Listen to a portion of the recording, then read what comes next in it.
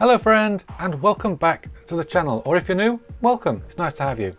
Today we're talking about the Spectra controller by PowerA, and if you've been with the channel for a while you know that PowerA is a brand I've got a lot of love for. They do a lot of great controllers.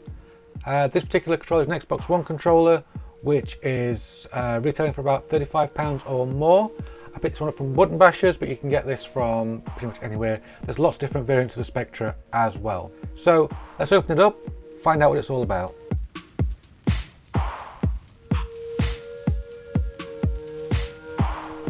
So straight off the bat, it looks like PowerA have given us our own display box to keep this in, which is nice. That definitely shows how proud they are of it.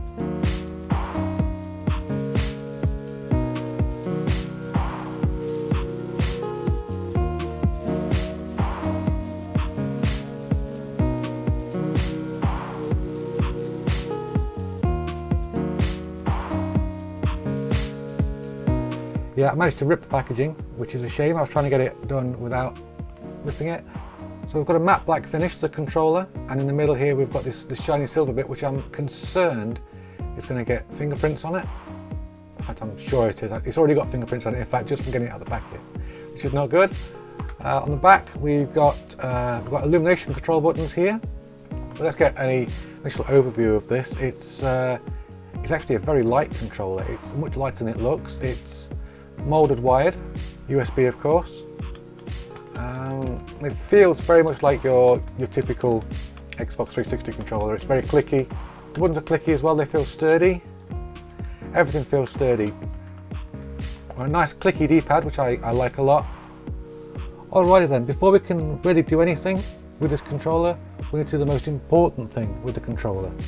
More important than anything else is setting up the lighting. So the lighting is done with these back buttons, which I pointed out earlier. So I'm just going to have a feel around the back.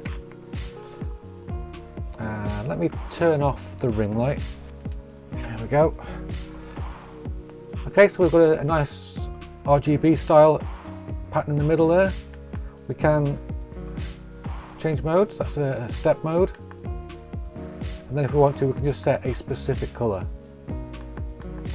So let's go back round. There's a lot of different colours we can choose from. And we'll set that RGB. Now there's another button for a different section of the controller, which is there. And as you see, we can have a completely different RGB going on. Kind of step going on the sides. This of course illuminates under the sticks as well. Or we can preset our sticks like that. So we'll go with RGB again. So the controller doesn't feel what I describe as cheap, but it also doesn't feel particularly premium either. I think this is just the sort of quality you expect from an Xbox 360 controller. It's nothing special in that respect.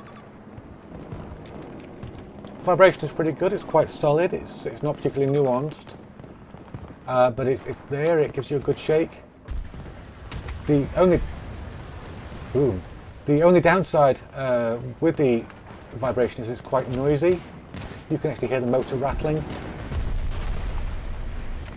Aside from that, the sticks are quite solid. I don't feel like I'm overcorrecting. Yeah, I feel like the sticks are so solid that I've got a good level of control. The triggers are quite sensitive, which is nice, which is always good. And the buttons themselves, that they're quite clicky. You can hear when it's pressed in. You can hear when the switch engages. I've got a complaint about the actual quality of the controller. It's quite light. I think maybe you get that with a lot of controllers that are wired. They have a tendency to be quite light. Because with a wireless controller, you have the guts weighing the controller down. One thing that is annoying is that here on my my left index finger, we have this thing here, which I think is to do with static and crosstalk on the wires, which is all well and good, but it falls right onto the trigger, and that falls in the direction of the way that was packaged. I don't know where I am, I'm just wandering around and talking. But yeah, there we are. So yeah, I'm able to be quite accurate with this. Of course, when you're playing, the lights add nothing.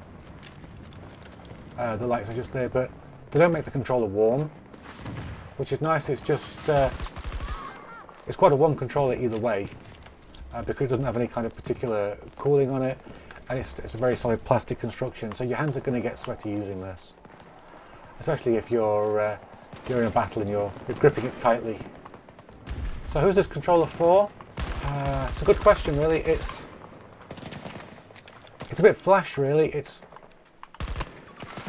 for somebody who wants to show off, I suppose, or somebody who wants to have something bright on their desk when they're not playing. You can just put it down and it looks nice on your desk, like a little RGB glow lamp sort of thing.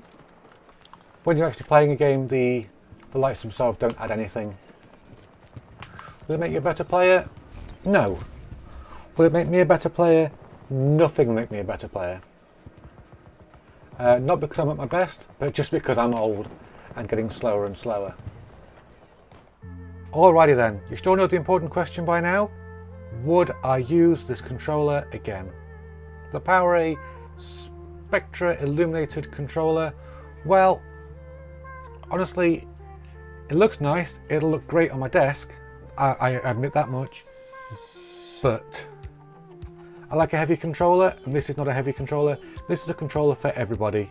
This is a controller your kids can use, your teens can use, grown-ups can use.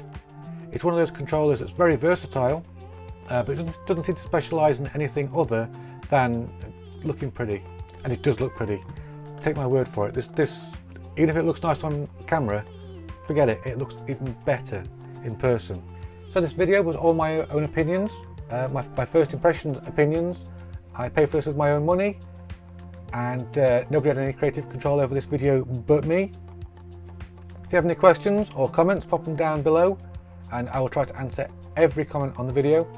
Until next time, I want to say a big thank you to our channel sponsor Button Bashers and our Patreon patrons who support the channel in their unique ways, and of course a big thank you to my Discord, who are always there to make fun of me for being old whenever I need them. Until next time, be good to yourselves, be good to those around you. Bye bye for now.